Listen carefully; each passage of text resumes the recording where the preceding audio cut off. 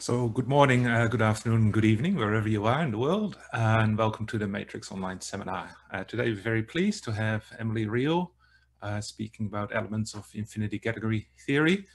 Emily did a PhD at the University of Chicago, spent a few years at Harvard, and is now at Johns Hopkins as an associate professor.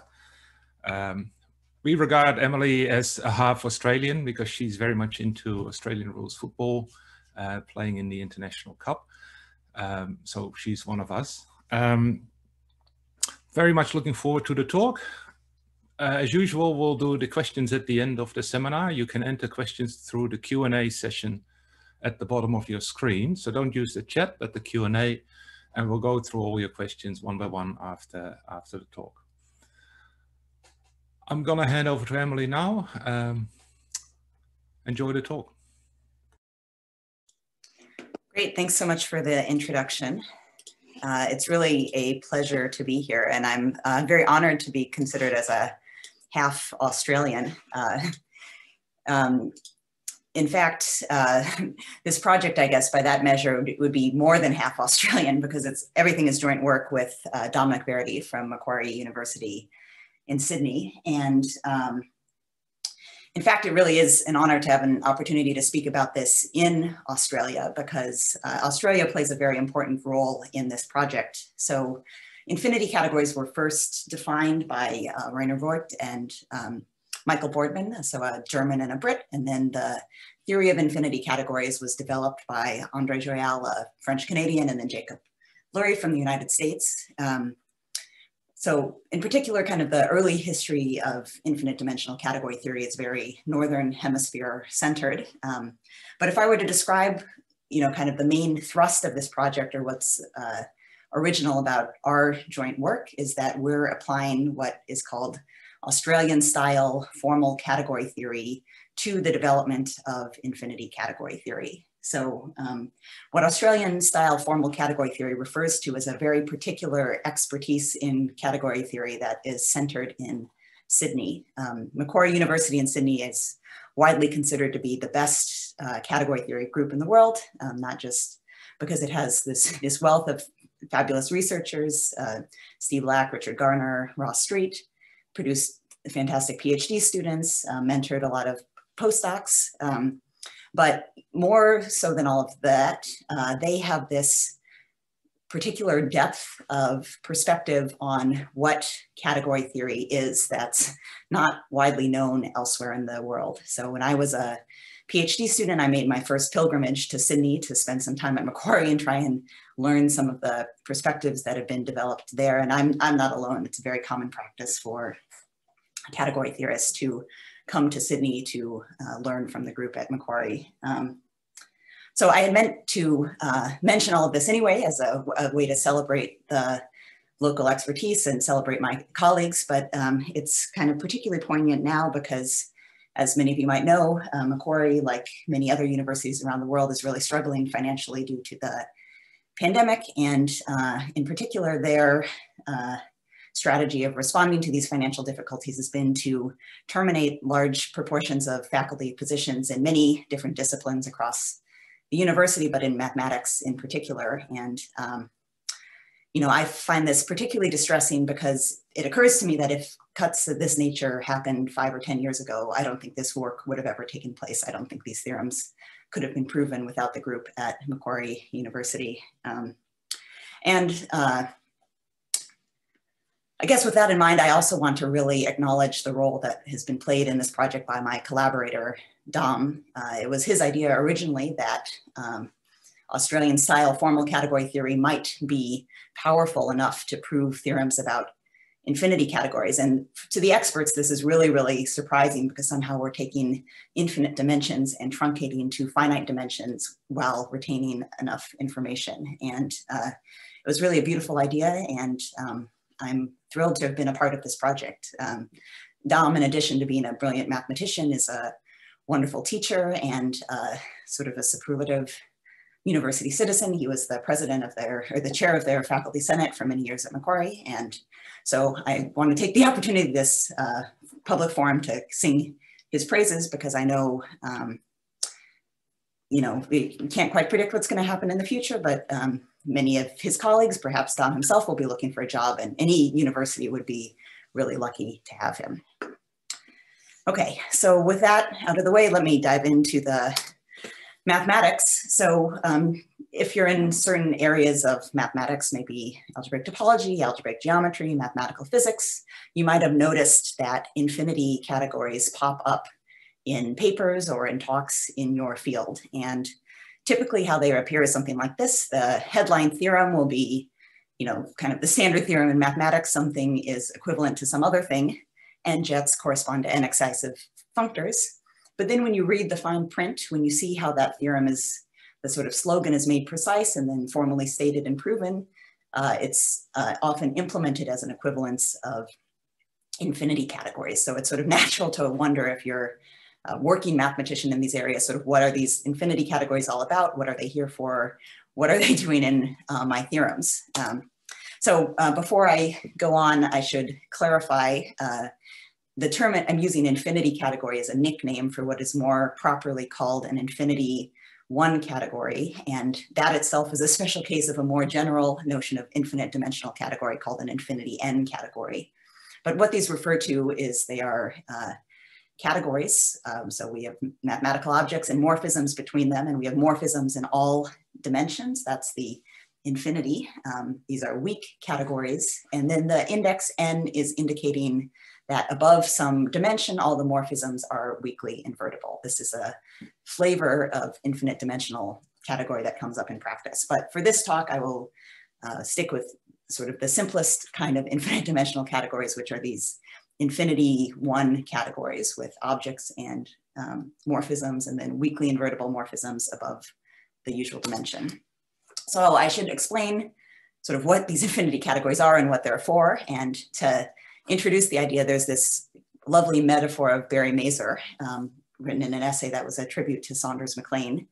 He describes ordinary categories, ordinary one-dimensional categories, as something that frame a possible template for any mathematical theory. The theory should have nouns and verbs, in other words, objects and morphisms, and there should be an explicit notion of composition relating to these morphisms.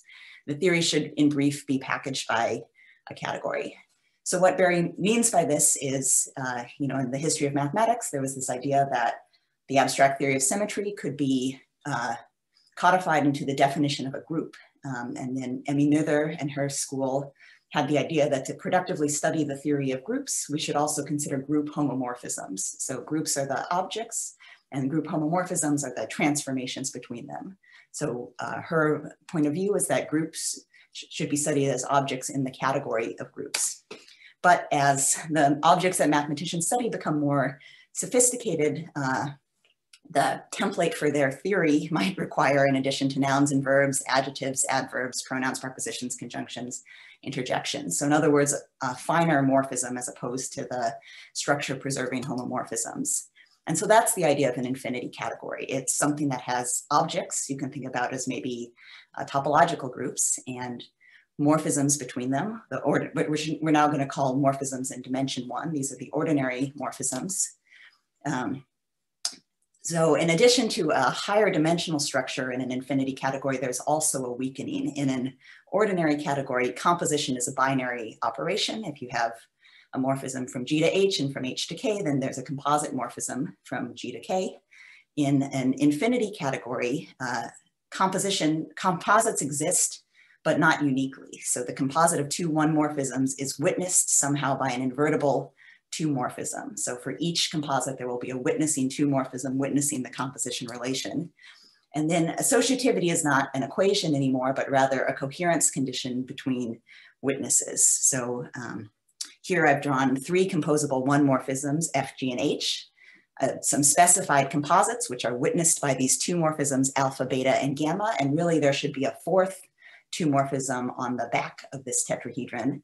And then a three morphism would inhabit that three-dimensional space, witnessing a coherence condition between these two-dimensional morphisms. And this continues all the way up. So this is the idea of an infinity category. Now, it's natural to ask why we are weakening the category structure in addition to adding these higher dimensional morphisms. And the reason is that's because that's how the examples come. So A prototypical example of an infinity category, this one happens to be an infinity groupoid, meaning all of its morphisms are invertible, is something called the fundamental infinity groupoid. And it's an infinity category whose objects are, so we fix a topological space. Here I've drawn a surface of genus 3, but pick your favorite. The objects of the fundamental infinity groupoid are the points of that space. The 1 morphisms are the paths of that space. The 2 morphisms are the homotopies between these paths. The 3 morphisms are homotopies between those homotopies, and then we can have higher homotopies all the way up. So there are morphisms in all dimensions.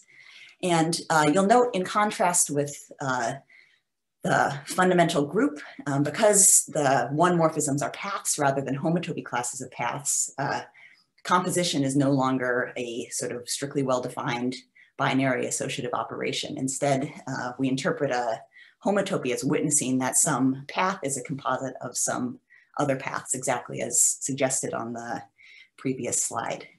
Now, this infinity category, like all infinity categories, will have a quotient that is an ordinary category. The quotient is sometimes called the homotopy category of the infinity category. And in this case, it recovers the fundamental 1 groupoid. So this is something that's equivalent to the fundamental group if your space is path connected.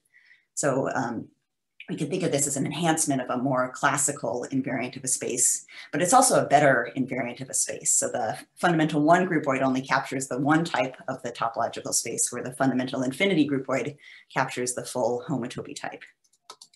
And there are other examples in other areas of mathematics. So in algebraic geometry, there's something called the derived category of a ring.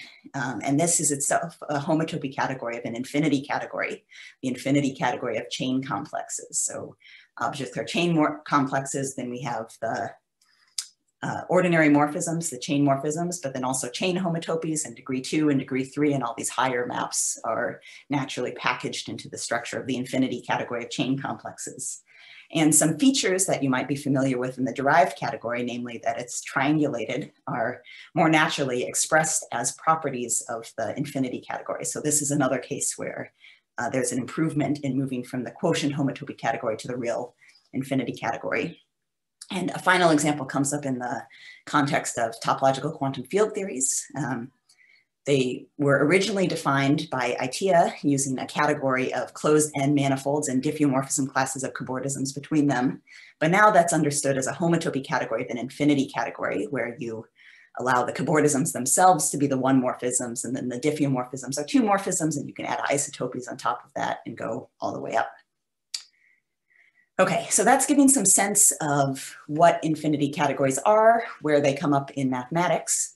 But if you're an outsider again, and I'm hoping the target audience of this talk are people to whom this theory is new, there's some curiosities. If you've, there's some curiosities, I guess, in the way that mathematicians interact with infinity categories. So one curiosity, there have been a variety of introductory lectures that explain the sort of motivations and the concepts of infinity categories. And a beautiful one that I want to call attention to is Carlos Simpson's 3-hour lecture series at MSRI in 2019, entitled Infinity Categories and Why They Are Useful.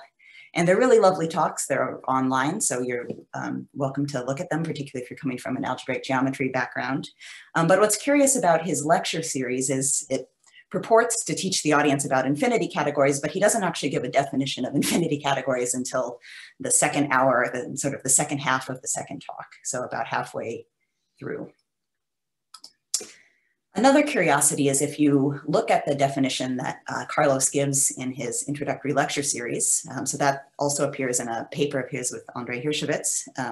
It's not the same definition that's used elsewhere in the literature. So paper of Pedro Boveda de Brito and Michael Weiss uses a different definition. This paper of Blumberg, Gebner, Tabuada uses a third definition, and still another definition appears in higher topos theory at various points. So I should explain that.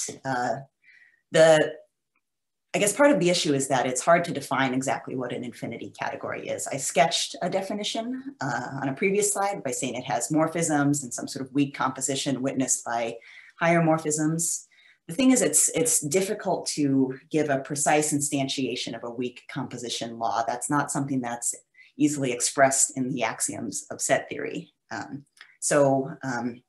I mean, of course, if we're doing rigorous mathematics, the community consensus is you should define your mathematical objects in set theory. And what experts refer to as models of infinity categories are particular sort of Bourbaki style mathematical objects that capture the idea of an infinite dimensional category with a weak composition law. So what I'm referring to in these 4 papers are 4 different models of infinity categories that go by the name of Siegel categories and complete Siegel spaces and quasi-categories and marked simplicial sets. Okay.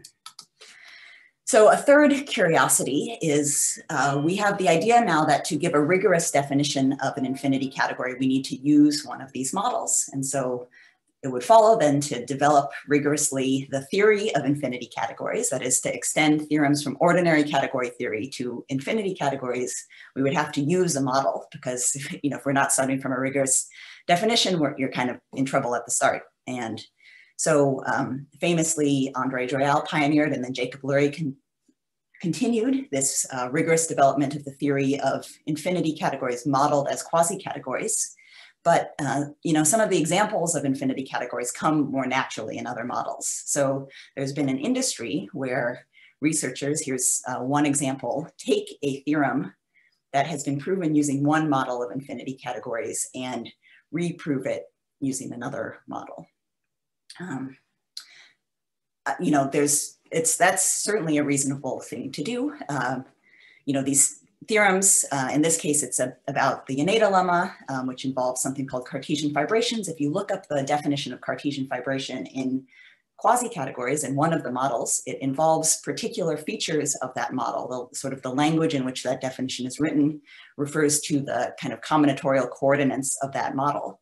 So since it's difficult in many cases to translate a definition from one model to another, then certainly a proof built on that definition would have to be redeveloped in another setting. So this has been a common practice for people working on the foundations of infinity category theory, is to take theorems proven in one model and reprove them in another model.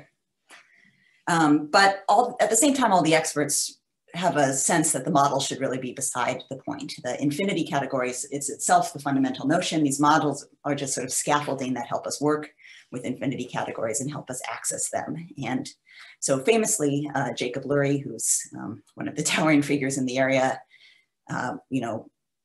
wrote a foundational textbook called Higher Topos Theory, but a previous version of it, which is available on the archive, this preprint on infinity topoi, avoids selecting a model of infinity categories at all. So Jacob wrote, "We'll begin in section 1 with an informal review of the theory of infinity categories." This is sort of typical modesty. There are many approaches to the foundations of this subject, each having its own particular merits and demerits.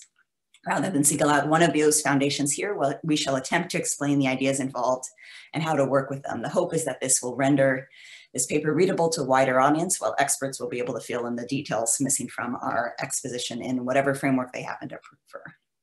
So what I'm trying to point out here is that the researchers working in the foundations of infinity category theory have all along desired to do away with the models and would prefer to just develop the theory in a model independent fashion. Now, my understanding of the history is that early readers of this paper sort of pushed back and said, essentially, we don't feel like there are enough experts in the mathematical community to fill in the details missing from the exposition. And so the community forced Jacob Lurie to choose a model, and then he wrote Higher Topos Theory using the quasi-categories model. But everyone has always felt this kind of deep desire to work with infinity categories model independently.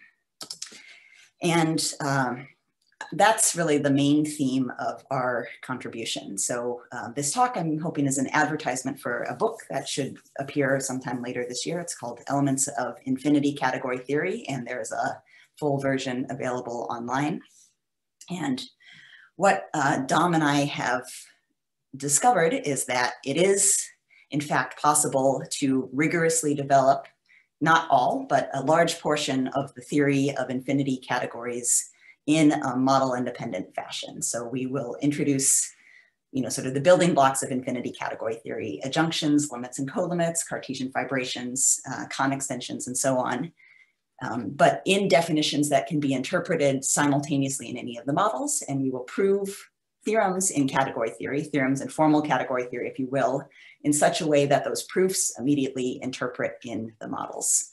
So the way we do this is we apply the philosophy of category theory to the development of category theory. The philosophy of category theory says if you're interested in studying some sort of mathematical object, you should think about the category in which it lives as an object.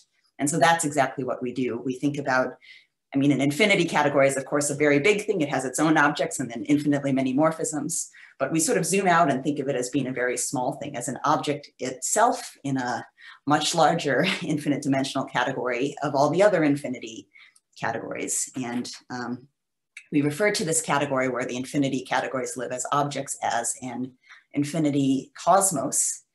And what we observe is that for each of the different models of infinity categories, their infinity cosmoi, so the infinity cosmos of quasi-categories, the infinity cosmos of complete Siegel spaces, the infinity cosmos of Siegel categories, they have common features.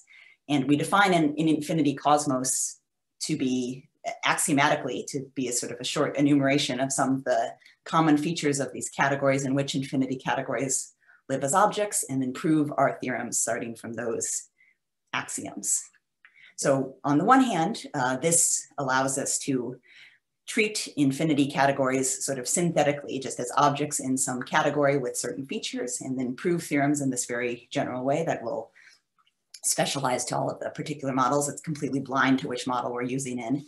It also lets us kind of rigorously treat the question of change of model and the question of model independence. So from our framework, it's kind of transparently obvious that a synthetic proof of a theorem in infinity category theory translates between models. But very importantly, there are proofs that we consider analytic that are proven by our colleagues using the combinatorics of a particular model. And we can take, in that case, not the proof, but the conclusion of the theorem and translate it in between models.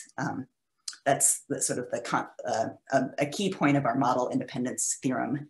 And that theorem is actually more subtle than perhaps this advertisement is suggesting, because in fact, not every statement about even ordinary categories is invariant under equivalence of categories. And for that reason, not every statement about infinity categories could necessarily be invariant under change of model. There are sort of so-called evil statements that don't respect equivalence of infinity categories that will never be model independent. But we're able to build on work of Michael Macquarie and introduce a formal language for expressing properties of infinity categories that are independent of a choice of model. So those are the takeaways. And what I'm going to do with the rest of this time is give you a taste of what this looks like. So I'll start by illustrating a little bit of Australian style formal category theory to prove or to describe one of the sort of theorems that we prove that can be proven in a classical category theory and then extended to infinity category theory. I'll explain a little bit about how the model independent foundations work, and time permitting, I'll also discuss model independence. Okay, so what is category theory all about? I mean, in one sense, category theory is about giving very general proofs about theorems concerning mathematical objects. So here's a theorem for natural numbers a, b, and c. A times b plus c is a times b plus a times c, distributivity of multiplication over addition. So there are many, many proofs of this, but I'm going to present a categorical one. So firstly, we can categorify the statement. We can choose sets A, B, and C, whose cardinalities, whose number of elements are the natural numbers A, B, and C. And then I'm going to exhibit, to prove that A times B plus C is equal to A times B plus A times C, I'm going to exhibit an isomorphism or a bijection between sets, where on the left, I've written the Cartesian product of the set A with the disjoint union of B plus C. That's a set with A times B plus C many elements. And then on the right, I've written the disjoint union of the Cartesian product of A with B and A with C. So if I exhibit an isomorphism like this, then I can take cardinality, I can decategorify, and then conclude the theorem about natural numbers. Okay, and there's a particular way that I'm going to exhibit an isomorphism. I mean, there isn't a sort of natural isomorphism between these objects that you might have in mind, but another strategy for exhibiting an isomorphism between two objects of one category, in this case between these two sets, is to apply something called the innate lemma. This is really the fundamental theorem of category theory. And the innate lemma says that to show that the object A times B plus C is isomorphic to the object A times B plus A times C. It suffices instead to define a natural bijection between functions from the Cartesian product of A with the disjoint union of B and C to X, and functions from the disjoint union of the Cartesian product of A with B and A with C to X.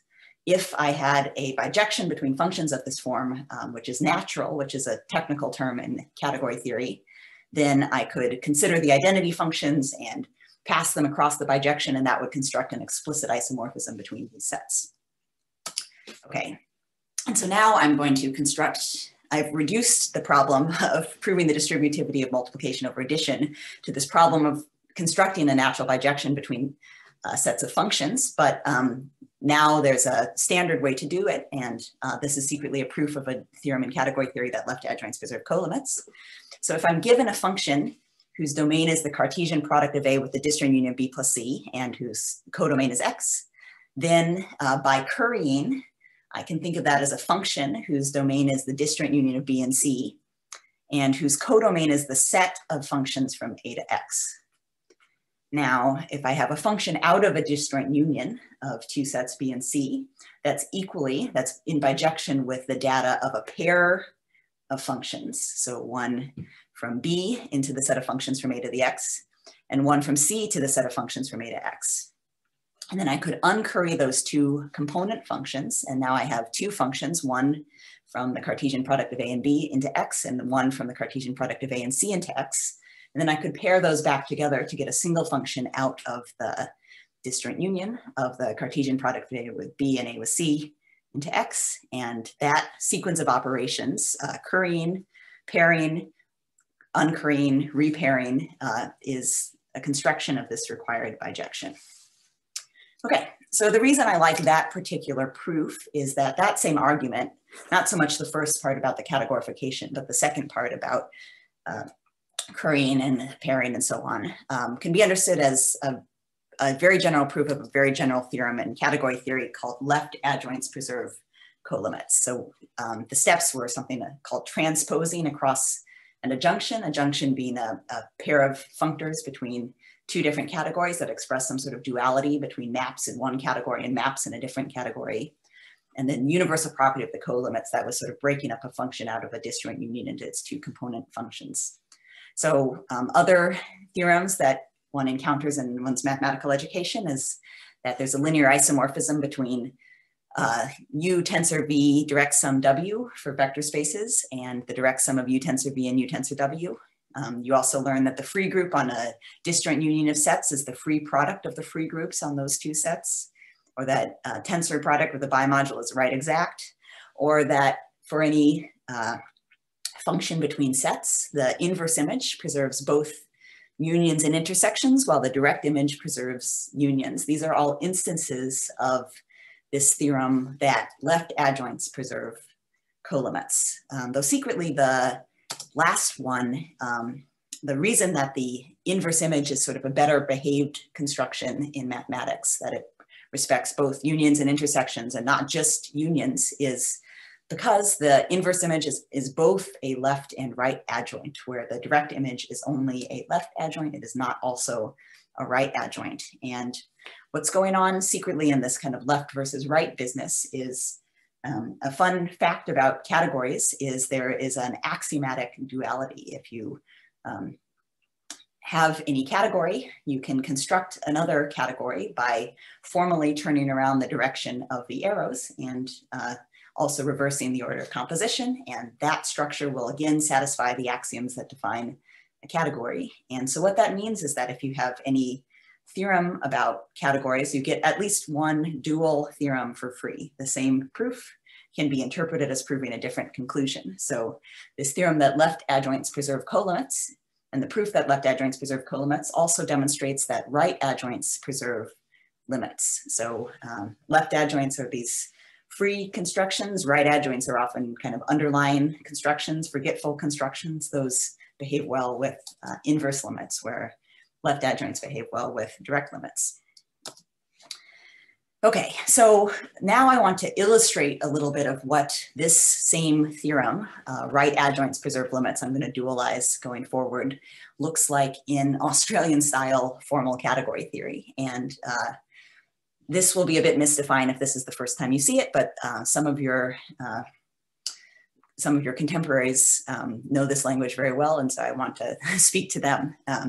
So I should define an adjunction, which is this kind of central concept. And actually the definition I'm going to give of an adjunction is not the most common one, but is, you could ask one of these category theorists in Sydney and they would be able to explain to you how it connects to the common ones. So an adjunction is given by a pair of categories. You can think of A as being some categories with some algebraic structure, and maybe B is the base category on which those algebras, in which those algebras are formed. We have a pair of functors. U is like an underlying set functor. F is a free functor. And then the further data of an adjunction is a natural transformation. So this is a two-dimensional morphism between categories, and it's depicted by drawing a two-dimensional arrow in a region that's bounded by one-dimensional arrows. And a way to say that this two-dimensional arrow, this map epsilon, is defines an adjunction with F, the left adjoint, and U, the right adjoint, is to say that this triangle is what's called absolute right lifting. So this is a dual to a sort of up dual to the notion of absolute right Kohn extension, which might be a little bit more familiar. What that universal property asserts is a bijection between natural transformations. So composing with epsilon in a particular way, pasting with epsilon, implements a bijection between natural transformations alpha from f of b to a and natural transformations beta from b to u of a. So this is the sort of usual transposing operation for an adjunction, but expressed using generalized elements as opposed to just ordinary transposition of arrows between objects. Okay, but the point is there's a sort of a formal categorical context. It's something called a two category with objects and arrows and two arrows in which you can define this notion of an adjunction. And the reason I've chosen to express an adjunction using absolute lifting diagrams is that one can define limits in a very similar way. So a limit is something that's constructed given a diagram. So a diagram is just another name for a functor. So if we have a diagram from a category J to a category A, the data of a limit involves an object in the category A, which I'm representing by a functor, little l, whose domain is the category with a single object. So a functor out of it just picks out an object in the category it's mapping into. And then the limit cone is a natural transformation from the constant functor at L to the diagram D. So this lambda is the limit cone from the constant J-shaped functor at the object L to the diagram D. And to say that this data is absolute right lifting, the same universal property as depicted in the pasting diagram on the left, expresses exactly the universal property of limits, that composition with the limit cone implements a bijection between arrows with codomain L and cones with some arbitrary summit over the diagram. Okay, so the advantage to encoding adjunctions and limits in this sort of formal way is now there's a very slick proof that right adjoints preserve limits that is like the proof that we saw a few slides ago. So there's a transposing step and then a universal property step and then a transposing step and then a universal property step, but it's somehow even slicker than that. The statement says that if I'm given a limit cone, this lambda in A, and a right adjoint functor U, when I compose U with the limit cone, I get a natural transformation in this triangle shape here, and we need to prove that that is absolute right lifting.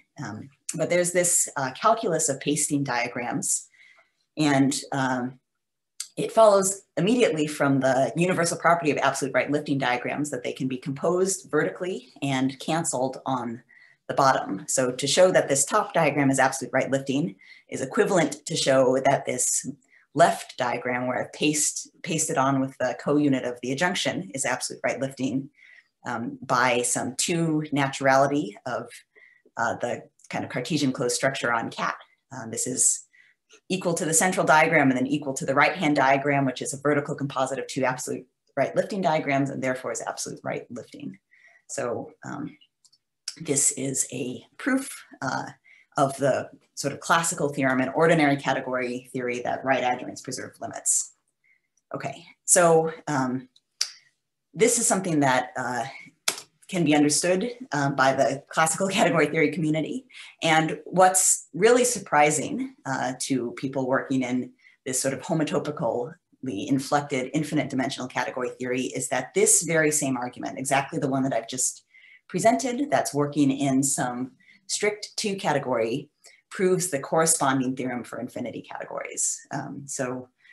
Even though infinity categories have sort of infinite dimensions of coherence data and it's very complicated definition sort of spread between models, this proof that I've given here is the proof that right adjoints between infinity categories preserve infinity categorical limits. And what I'd like to do now is explain how that is going to work. So what infinity category means, if we're working rigorously and not just speaking heuristically, it's something that's made precise by several models that are connected by change of model functors. So in this diagram, I've given names for some of the most common models.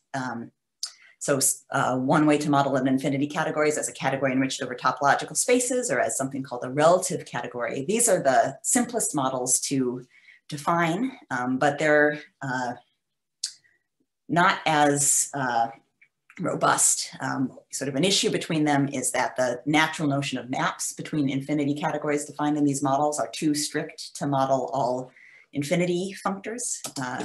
So the well-behaved models, and the only ones that I'm going to refer to in the remainder of this talk, are these remaining 4. So quasi-categories, complete Siegel spaces, maybe we'll call them Resk spaces in honor of Charles Resk, Siegel categories, and something that I like to call one complicial set, saturated, one trivial, weak complicial sets. These are some sort of marked simplicial sets.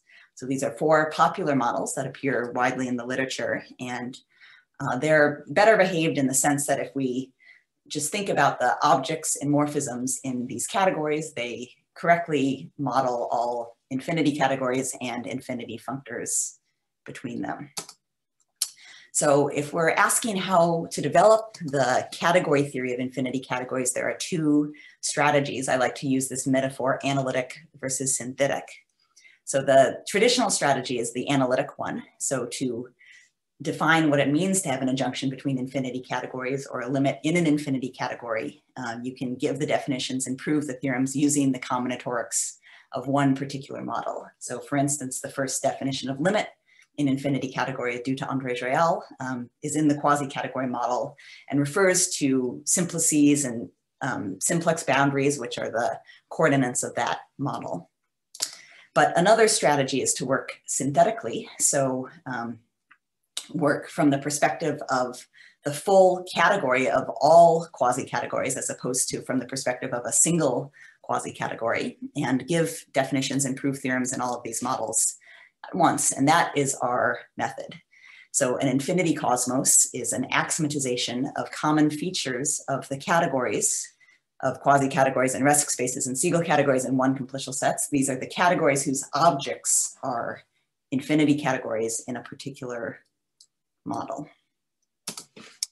Okay, so to a certain audience, I could give the definition of an infinity cosmos quite easily. It's the axiomatics, it's a new axiomatization, but the precise axioms are not unfamiliar in sort of categorical homotopy theory. So informally, what an infinity cosmos is it's an infinite dimensional category. It's an infinity 2 category with objects, morphisms, and 2 morphisms, and then invertible things above that with certain infinity 2 categorical limits. Now, it would be circular to try and develop the theory of weak infinite dimensional categories by assuming a theory of weak infinite dimensional categories to define an infinity cosmos. So this sort of moral notion of an infinity cosmos isn't the precise definition. Instead, we use a interpretation of that phrase that is kind of unreasonably strict, sort of much more strict than you would have any reason to hope would come up in practice, but there are many, many, many examples of infinity 2 categories with infinity 2 categorical limits that are very rigid somehow. So we define an infinity cosmos to be a category, firstly. So its objects are the infinity categories and its morphisms are the infinity functors. That category then needs to be enriched over simplicial sets. And in fact, we ask the Hom spaces to be quasi-categories. That's what makes it an infinity 2 category. And then we have additional structures that allow us to work with these sort of flexible infinity 2 categorical limits in a strict way that will be familiar to people who are well-versed in categorical homotopy theory. So for everyone else, what's important to note is that all of the models that I've been emphasizing are examples. And there are many other things that are examples besides this. So infinity cosmos is not at all an axiomatization of a category of infinity 1 categories. There are higher dimensional infinity categories that are also infinity categories in some infinity cosmos, and also more exotic things. Stable infinity categories can be understood as objects in an infinity cosmos, Cartesian fibrations, and so on and so forth. So it's meant to be an axiomatization that lets us prove theorems as opposed to an axiomatization that characterizes a particular sort of thing. And the good news, in fact, is that we can make pretty light use of that axiomatization, at least when we're getting started. So there is a quotient of an infinity cosmos that is an ordinary 2-dimensional category. So the sort of classical thing that has been studied in Sydney. The objects of this 2 category are infinity categories in whatever model we're working in. The morphisms are the infinity functors in that model, and the 2 cells we then call infinity natural transformations. And this quotient 2 category is somehow homotopically correct. So each model comes with a notion of equivalence between infinity categories, and that's precisely captured by the standard 2 categorical notion of equivalence. So if you work in the 2 category and give a definition of that's an equivalence invariant definition, it will be a homotopically correct definition from the point of view of the infinity cosmos that is quotiented away. And this is how the proof that I've demonstrated already is going to be a proof that right adjoints preserve limits in infinity categories. So surprisingly, adjunctions between infinity categories and limits in an infinity category can be defined in the homotopy 2 category in exactly the way I presented the classical definitions. So an adjunction is an absolute right lifting diagram of the top form. A limit is an absolute right lifting diagram of the second form. And the proof that right adjoints preserve limits, or the dual that left adjoints preserve colimits, is the one that I gave above. Now, this is very, very surprising to the experts, to folks who are familiar with the traditional proofs in the infinity category literature. So it's essential to ask, or to sort of acknowledge where all the hard work went. And what's difficult is to prove that these synthetic definitions of adjunction and limit coincide with the previously established ones. So Joyal's definition of limit is evidently the correct one. Lurie's definition of adjunction is well established now, is known to be the correct one. So the hard work is in proving that these sort of simple synthetic definitions precisely capture the classical analytic ones in a particular example. We've done that, so you can trust us now that these definitions are correct, but that's where the work is packaged, in kind of compiling out the synthetic notions in a particular model and seeing what they amount to. But I think that's kind of a nice place for the work to be. Okay, so I'll very briefly say something about model independence and then wrap it up. So a nice thing about infinity cosmology is it gives us a framework in which to study change of model functors. So we have certain structure preserving functors between infinity cosmoi that we call cosmological biequivalences. There are some well-known examples that were gifted to us by the folks who constructed the various models of infinity 1 categories. And it's very easy to prove that the synthetic theory of infinity categories, so things like adjunctions and limits and Cartesian fibrations and pointwise conic extensions, is all preserved, reflected, created by such functors. And very importantly, theorems that are proven in a particular model, but using structure that's not axiomatized in an infinity cosmos, that's sort of outside the purview of the synthetic theory, those theorems can also be translated. So understanding exactly which statements about infinity categories are model independent is a bit subtle, because, you know, sort of simple statements like this infinity category has one object are not invariant under equivalence between infinity categories even, and so certainly cannot be invariant under change of model. And but this is a classical problem, kind of a well-known problem in ordinary category theory, and Michael Macquarie has developed a formal language, he calls it first-order logic, with dependent sorts. That is a restriction of ordinary first order logic. So these are sentences that a computer can recognize as being grammatically well-defined. His restricted language is suitable for higher dimensional category theory.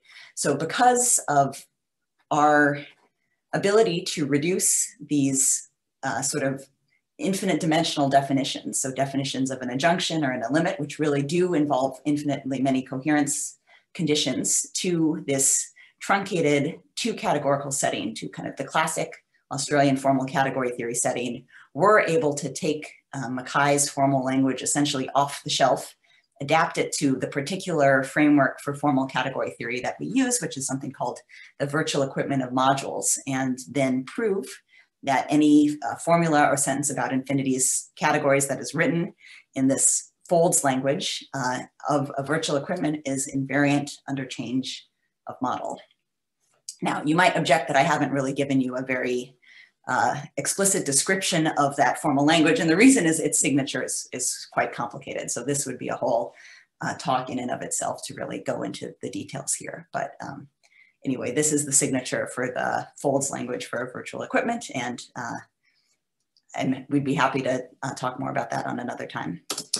So there's a summary. So in the past, the theory of infinity categories has been developed analytically in a particular model, but a large part of that theory can be developed simultaneously in many models by working synthetically with infinity categories as objects of an infinity cosmos.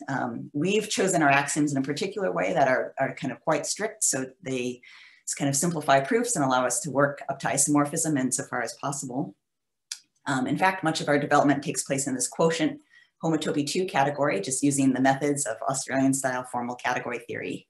And importantly, we're able to prove that these results are invariant under change of model functors, and there's a formal language expressing exactly which statements are invariant under change of model functors. So I'll leave you with some references, and thanks so much for your time and attention. Well, thanks very much, Emily. I'll sort of applaud on behalf of everyone. There's a few questions in the Q&A session. We've learned that it's easiest if you just read out the question and answer it. Not everyone can see the question. So I'm supposed to read out the question. I can do it if you want. Maybe the first one. Were these slides made with Beamer? Because yes, you got a compliment on the slide. So I should thank Pierre Camier, who's a postdoc who I interacted with in something called the Con Extension Seminar a few years ago, and I've stolen his Beamer template. So in particular, the beautiful clock is his design. Okay, next question. Is there any work in infinity categories applied to homotopy type theory? And it's answered by the same person, that there is an archive, higher structures in homotopy type theory. So I guess that's just a comment.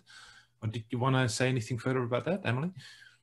Sure. So another interpretation of the phrase synthetic theory of infinity categories could be synthetic in the sense of a type theory where types are interpreted as infinity categories and sort of functions between types are interpreted as functors between infinity categories. So a few years ago, Mike Schulman and I explored a synthetic theory of infinity categories from that perspective. So we introduce a type theory, which is an extension of ordinary homotopy type theory, which adds simplicial shapes to the context.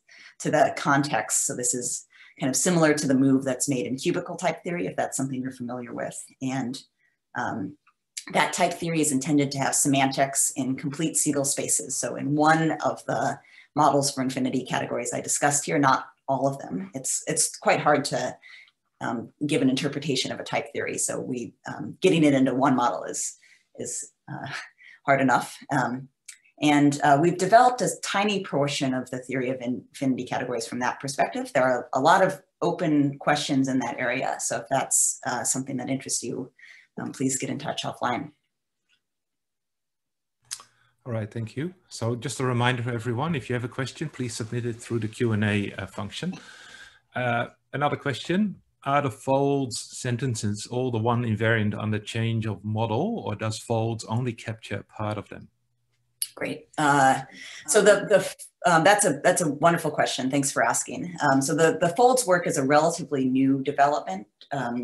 We started putting this together just a few months ago, and we're still investigating it. So the result we've proven is a preliminary one-way result. So if your formula is written in the folds language, then it is invariant under change of models, not conversely. And I'm certain, in fact, the converse is false, because the language is really specialized to this kind of truncated two-dimensional categorical structure where we develop the formal category theory of infinity categories as opposed to the full infinity cosmos. Now, one of the things that we're hoping to work on in the near future, the intention was with an incoming PhD student at Macquarie, is a folds language for the full virtual equipment, or sorry, for the full infinity cosmos, not just for the virtual equipment. And that's something that you would hope would have a two-way result. So Mackay's analogs of these theorems do have the two-way result, but our particular case does not, because we work in this kind of truncated formal category theory context. Okay. Another question. Thank you for the talk. It seems that infinity one cats are unified in your new book. How about infinity two categories? Would infinity cosmo as an infinity two category encounter the problem we had that it is just a particular model of an infinity two category? Great. So, I often describe kind of what infinity cosmoi are about as a proof methodology more than a definition. I think, you know, we made a lot of choices in choosing our particular definition of an infinity cosmos, and they could be changed without changing the theory in some sort of fundamental way. So I think what's important here is more the sort of synthetic methodology, the idea of axiomatizing the structure on which your infinity categories live as objects, than the particular notion of an infinity cosmos. So our particular definition of an infinity cosmos is optimized for developing the theory of infinity one categories. So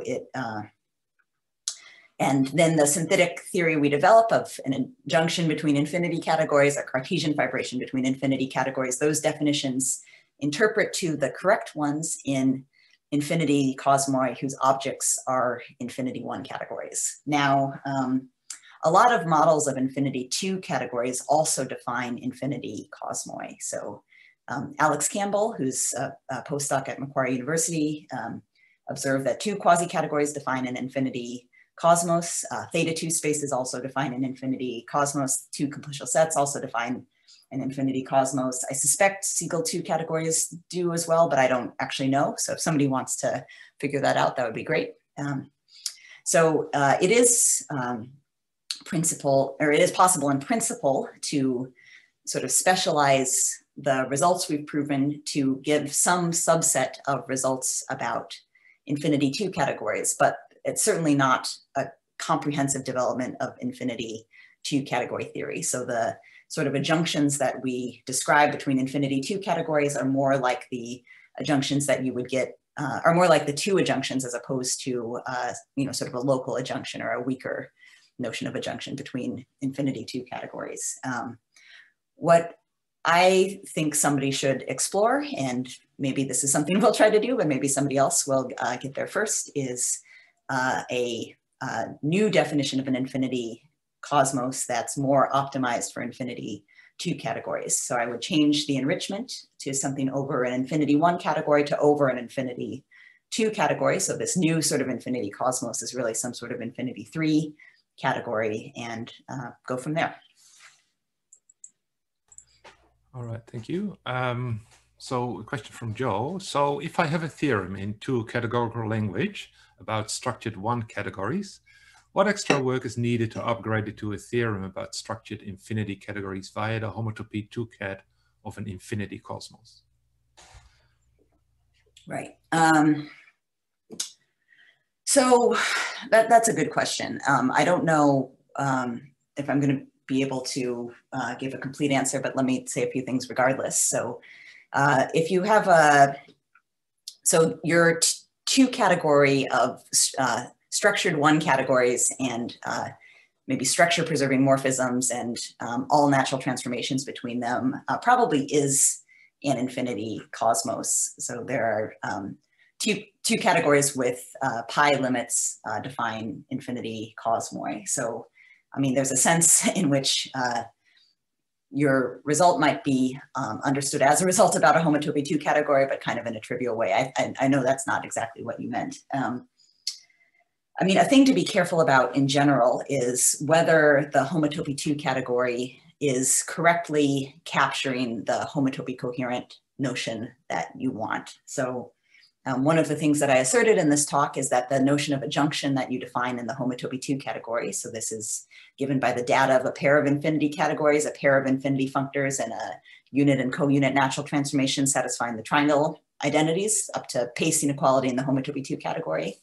So Dom and I prove that any such adjunction can be extended homotopically uniquely to a homotopy coherent adjunction, so to the full kind of homotopically correct notion of adjunction. The way I said it, you have to forget the unit or the co-unit, but there's a homotopical uniqueness sense. So a theorem like that is behind the scenes justifying the use of the 2 categorical definition of an adjunction. So this might lead you to think that you could also use the 2 categorical definition of a monad, you know, a monad being an infinity category and an endofunctor and a unit and multiplication natural transformation satisfying some pasting diagrams, but that is not homotopically correct. So something about obstructions from extending from A3 spaces to A infinity spaces for a similar reason, the sort of the homotopy 2 category notion of a monad is not a full homotopy coherent monad. So I guess at the level of generality, you asked your question. I don't know if there's anything productive I could say, but get in touch and we could talk about it some more. Right, thanks very much, Emily. So I don't see any further questions in the Q&A. So maybe this is a good time to wrap up then. Thanks again. I know it's been a long day for you over there for this wonderful talk. I hope you all enjoyed it, and look forward to the attendance again in early April for the next Matrix online seminar. Thanks again, Emily. Thank you. Thank you.